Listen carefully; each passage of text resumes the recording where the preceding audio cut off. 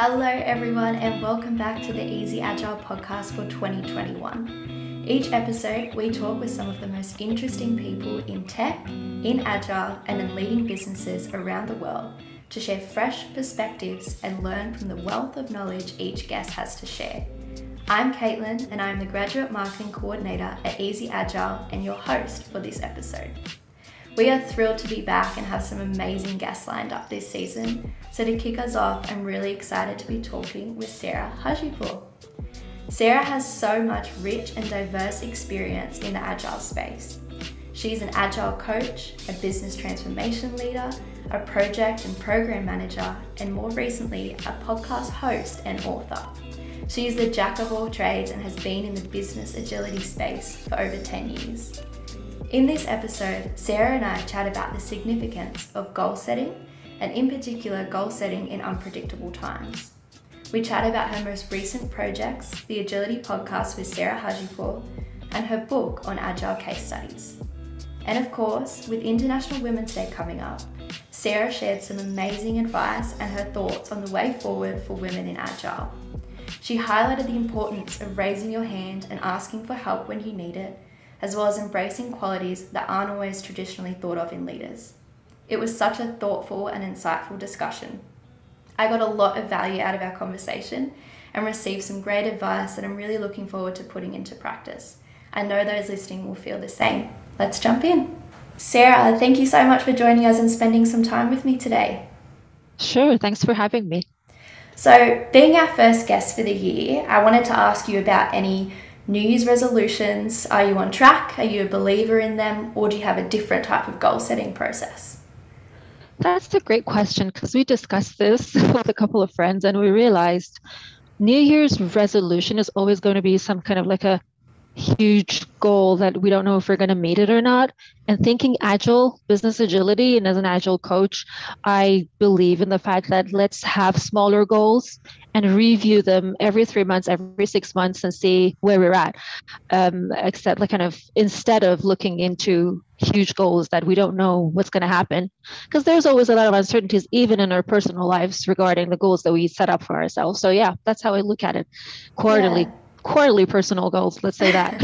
yeah, I love that. Yeah, I think if the last year's taught us anything, I think we can all agree how unpredictable things can become.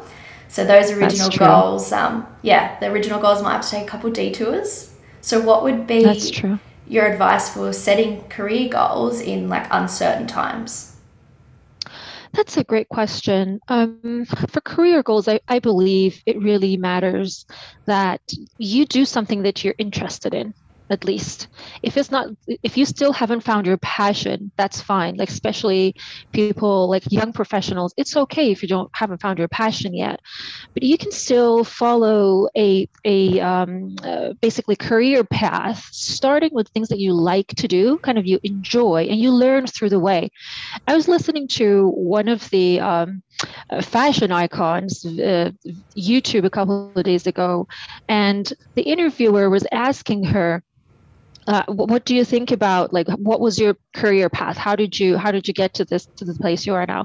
And I loved what she told everybody, the students, and that was, go and find a career, find a job and learn. You first need to learn a lot of skills before you decide what you're actually good at. You understand what's your weaknesses and your strengths, right? Because not all of us, have these amazing ideas all the time, and that's fine. I'm not very much pro everybody has to be a visionary and everybody has to think, have like big, shiny goals and ideas. I think that's perfectly fine to just find the kind of job that the kind of career path that you're comfortable with, and then sometimes get out of your comfort zone and then discover as you go. Life is to explore, not to just push yourself in the corner all the time and just compare yourself with everybody else. Yeah, I love that. That's great advice. So you've recently added podcast host and author to your resume. Were they always career goals of yours? No, absolutely not. Well, I'm a little bit of an introverted person. So kind of sitting in front of camera, even talking and having people hear me was always like, oh my God, I know I need to talk about this, like even with my teams and stuff, but I will do it only if it's necessary. But what got me into podcasting was that I figured there's a lot of questions that I'm finding answers when I'm having conversations in meetups and in different groups, the professional groups that I'm in. And I wanted other people to hear those as well. I talk to people who have great insights and have been way longer than me in the career. So I'm learning at the same time. And I wanted to share that learning with everybody else. That's the reason I'm doing the podcast. Yeah, that's great. I love that. And I think you kind of touched on this earlier, but I think being in the agile space, sometimes it can be a nice reminder for you to have a bit of a focus, but then reflect and understand sort of where to be more effective and adjust accordingly. So do you think that, Yeah, you mentioned that with your career goals, so you think that those agile principles can be applied beyond the usual use case? I do. I believe that it's a very intuitive, like agile is a very intuitive way of working and way of thinking. That's why now it's expanded to other industries. It didn't stay with DevOps and IT and development. It is now a lot of different industries adopting this because it's a mindset change. It's not just using Scrum. It's not just using Kanban. It is about understanding how to be able to reflect on and adapt to the faster changes that are happening in the world. And that also applies to our personal lives as well. I mean, I used to have set goals when I was 18 years old. I'm going to be this at 30. But did they happen? No. In some aspects, I achieved much, much more. And in some aspects, I just changed my goal. I think the changes that are happening in the world that are more rapid, it demands us to change as well. Yeah. Yeah, awesome. So just to circle back a little bit there for your podcast, just for our audience listening, what platforms can they access your podcast on? I'm on all of the main platforms. I'm in Apple Podcasts. I'm in Spotify. I'm in Amazon. Most of the prominent podcast platforms. Awesome. And then just again for our audience, your podcast is called the Agility Podcast with Sarah Hajipour. That's correct. Yes. Awesome. That's great. What do you think's been the most valuable lesson you've learned from your podcast so far? Is it something a guest has shared or something you've learned along the way? What I have learned a lot from the people that I interview because I make sure that I talk to people who know more than me and have been in this field more than me and in different industries. The main thing I would say is that agile and business agility is about mindset rather than the tools and processes. And the fact that the world overall is moving towards a more human-centric way of working, right? So basically, that's why I say agile is more intuitive rather than just following A, B, C, D. Yeah, this is the main thing that I have learned from my interviewees. Yeah, amazing. You've also started writing a book at the moment. Can you tell us a little bit more about that? How did that project begin? I actually love this project. In this book, the way I actually started writing the book was, so book came first and then the podcast happened. Okay, yeah. I attend a lot of meetups. So for young professionals and even for professionals who, are very much, skilled in what they do, meetups are a great place to meet and expand your network and learn from your peers. So I was attending all of these and I was learning from people. And then I decided I really want to have one-on-one conversations with them. And eventually I figured that a lot of the agile coaches, a lot of executive levels and a lot of consultants, they have a lot to share, but I didn't see like any platform that kind of unifies that and said, okay, what are the learnings that we can share? A lot of the mistakes, because in the meetups groups, people feel safe to share and be vulnerable. And I was in multiple meetups. So I heard very similar stories from people, the mistakes that have been repeated by a coach somewhere else, right? So I thought that'd be a great idea to put these in agile cases. So it's going to be agile case studies and share it with everyone. So especially the young coaches who are stepping into the business, there's a lot of unknowns. I don't want them to be afraid, right? I don't want them to think, okay, this is a huge task. I'm never going to, like, there's always going to be a lot of unknowns. Yes. And just see that I kind of want to give that visibility that everybody else is experiencing the same, even if they have 25 years of experience, which is amazing, right? Yeah. And that's the reason I started writing the book. So I interview with Agile coaches and Agile consultants that have been around at least 5 to 10 years and led Agile transformation projects. And then from there, one of my interviewers once said, you should do a podcast. I like to talk about this too. I'm like, this is great. And that was then. Like the week after, I was like running around looking for tools to start my podcast.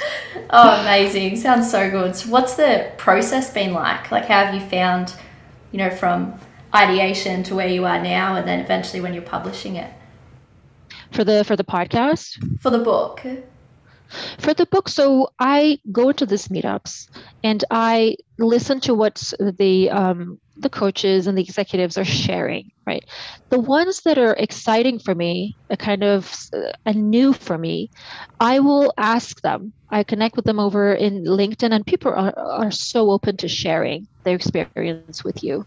And it's not, I've never had even one person said to tell me, no, I don't want to talk about this or anything. People want to share. So I approach and I say, hey, I have a book outline or guideline. It's a 2-pager. I send it to them and I ask them if they're interested to talk to me about this. And they let me know, and then I'll select a time. And first session, it's like a half an hour. It's a kind of a brainstorming session. What are the cases that they feel they want to share? Then we pick one, and the session after that, they'll actually go through the case with me. I record it, draft it, and then share it on Google Drive back and forth until we're happy with the outcome. Yeah, awesome. Do you have a timeline at the moment? When can we expect to be able to read it? I'm looking forward to around the end of 2021, because it's 100 Nice. cases, and Yeah, I'm very wow. optimistic that I'll have that. Yeah, awesome. It's so exciting. Lots to look forward to. Thank you. Now, I also wanted to touch on International Women's Day is coming up, and you've been in the Agile space for a few years now.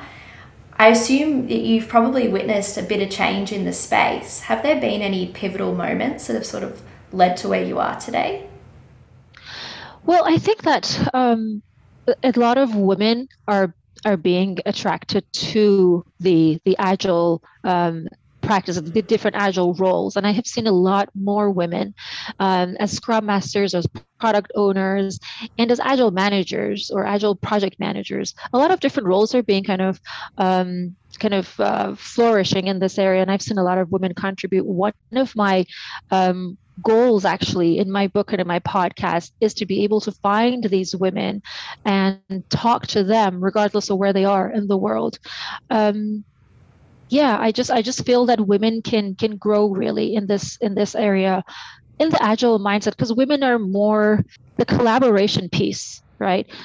We I can't tell we're less competitive. I haven't done a research on that, but I have discussed it with people. Like, do you think that women are more collaborative rather than competitive? Because competition is great, but you need a lot of collaboration in agile, and a lot of nurturing. You need to have that nurturing feeling, the nurturing mindset, that's what a scrum master does, right? One of the key characteristics of a scrum master has to be they have to have this nurturing perspective to bring it to the team. It's funny you mentioned, because I actually have read some stuff myself about women typically possessing more of that open leadership style, and that Yeah, open leadership seems to complement the agile space really nicely. So that's exactly, yeah. yeah, it's Yeah, great. And I think there's lots that we can take from that open leadership and the direct leadership. So men and women coming forward and finding that middle ground, and yeah, I feel like Agile is a great space to do that in. But Yes, I totally agree. Yeah. yeah. So what drove your passion? I guess what made you want to pursue a career in that space, in this space?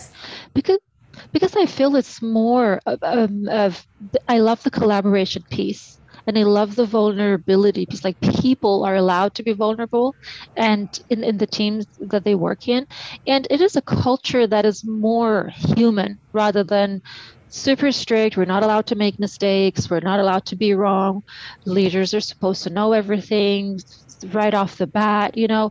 Uh, But in reality, that's not the case. Leaders have to feel comfortable not knowing a lot of things that are not even known, right?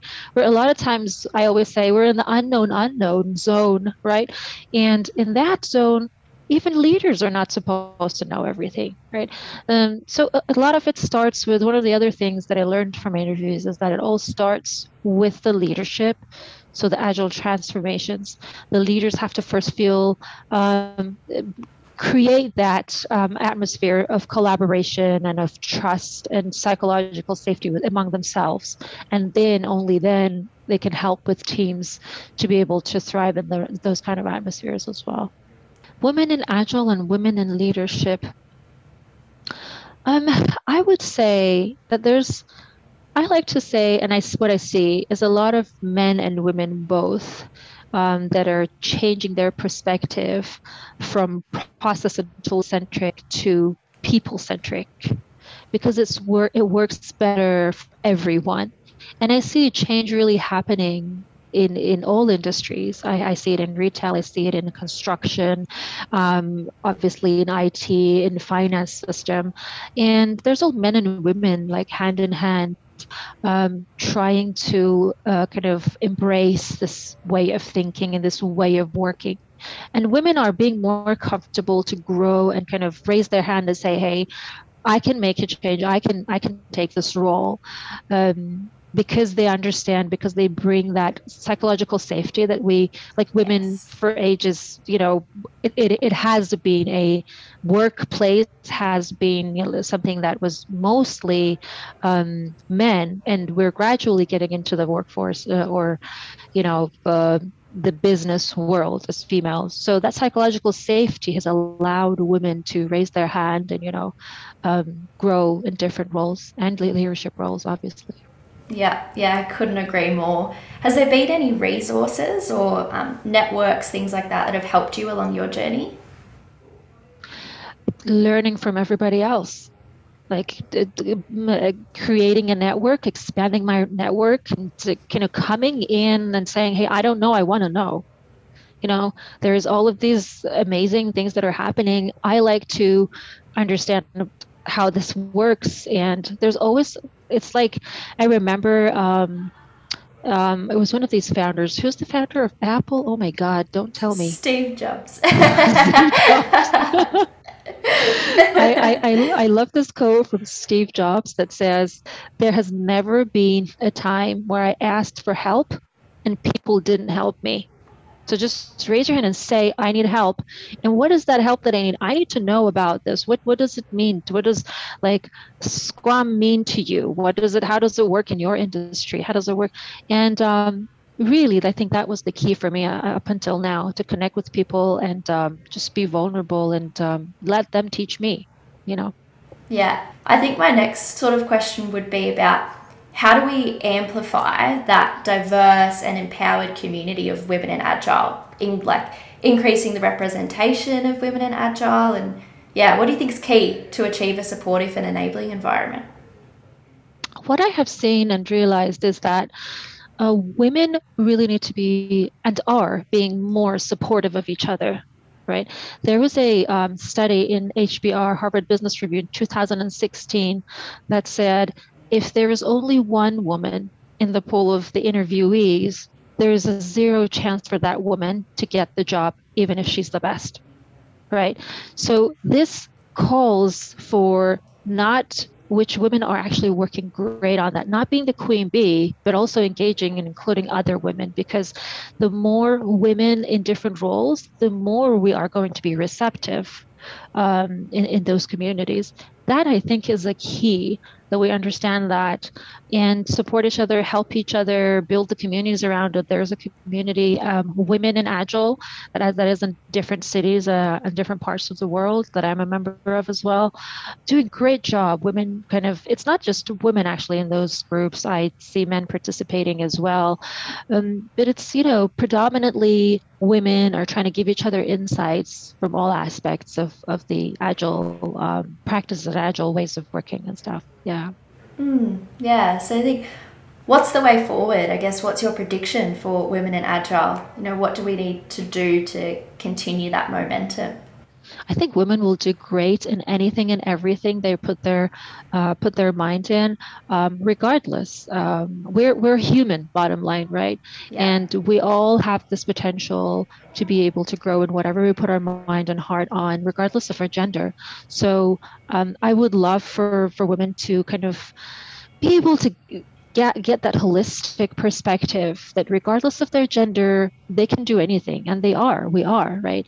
Read about other women who have been successful in the fields of business that you felt that probably women can't do, like Yeah. women astronauts, women physicists, women, engineering leads, and all of these that have been less common. It's the world is changing for the better, and that's great. Yeah. Yeah. I absolutely love that. It's a great time to be alive. Yeah. It's exciting. Yeah, exactly. Yes. Yeah, I definitely think that, we are beginning to see a huge increase in the visibility of female role models across so many industries. So it's great to have that. But Sarah, this has been such a great conversation. I wanted to finish with a final question for you, and that was if you could give one piece of advice to women just starting their career in the industry, what would it be? Um, I would say maybe the best advice that I can give is that we do have the power, right? And we need to look, number one, beyond gender and kind of have that belief that we can do anything that we want. And second is don't be shy to open up and build your community, like build a community, join a community of Agile practitioners, of Agile coaches, even people, specifically people who know more than you. And don't be afraid to ask help. Don't be afraid to say, hey, I'm new to this and I love to learn from you guys. Don't be afraid to put yourself out there, and you're going to learn a lot that you won't even expect. It's like you're going to get the results, so you're going to hear things beyond what you've expected. There's a lot to human potential that can be unleashed when you just put yourself out there and let others contribute to your growth. That's amazing. That's great advice, Sarah. Loved every minute of our conversation. So thank you so much for joining me today. I really appreciate it. My pleasure. Thank you so much for having me.